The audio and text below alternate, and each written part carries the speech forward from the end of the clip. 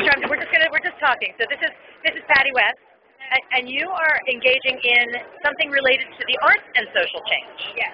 So tell me a little about that.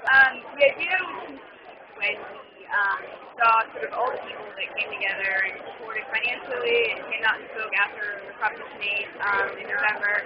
Designed an organization to try to capitalize on Google and Apple and Redfin and Flixwagon and all those people that really were supporting the cause have a lot of power. So our big goal is to put on sort of a Woodstock-esque event at some point, but right now we're trying to continue to join the impact of grassroots movement through nationwide events, whether it's like you organize an art gallery and try to bring in that demographic, or you organize a film screening, or working with theaters across the country, or you do a comedy night, where we're trying to do a different sort of art form every month and spread it across the country.